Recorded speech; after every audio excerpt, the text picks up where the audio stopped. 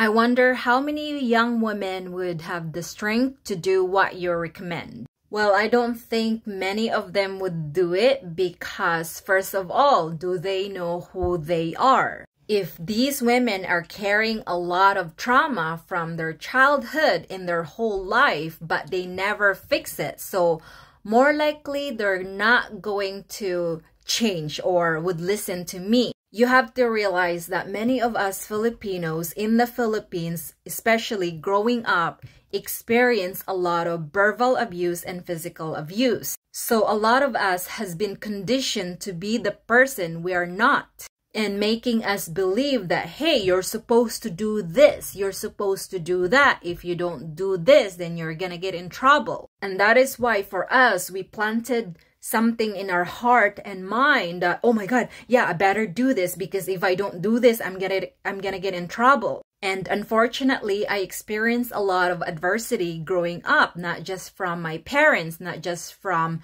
school, not just from my neighbors, but life in general. And I never understand why I keep attracting negative things in my life. So my story was, since I had a lot of trauma, I had a lot of hurt, I had a lot of suffering, I questioned the world. I questioned everything. Why are people so mean and kind? Why can't they be good to me and to other people? And eventually or gradually, the more I ask, the more I get answer because I research. I need to find the answer. I need to know why. So I encourage myself how to fix my trauma, how to fix my pain and suffering. There was always a voice inside my head saying, if you don't fix your trauma, you're going to continue experiencing a lot of negative things in your life and a lot of suffering in your life. You will encounter a lot of negative people in your life. You will encounter a lot of people who's going to hurt you. So I said to myself, no, I don't want that. So I asked my guide in my head, like, please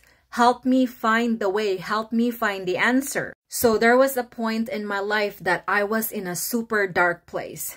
It was really hard for me because I was alone. I survived. I challenged it myself. And I saw this light, and basically I just keep following the light. If you follow this light, you will end up curing your trauma. If you find that light, meaning find yourself who you truly are, that means you're gonna be happy, you're gonna experience less suffering and pain. So eventually I figured out who I am.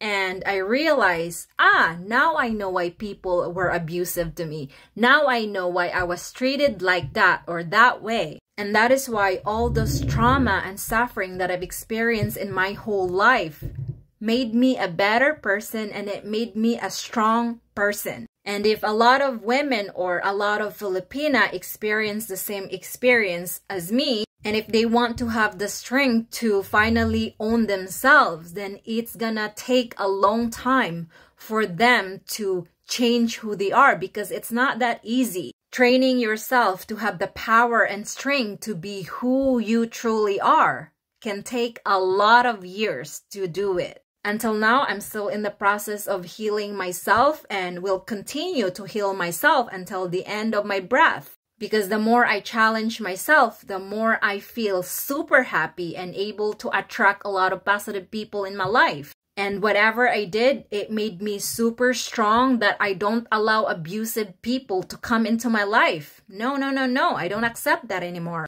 You're either my family, friends, or if you're my partner, I won't allow you to abuse me. If you do that, bye-bye. So will these ladies want to challenge themselves? Then that's the question, right? Because challenging yourself is really hard at first, but the moment that you realize, oh, you're already in the middle, you can never stop challenging yourself.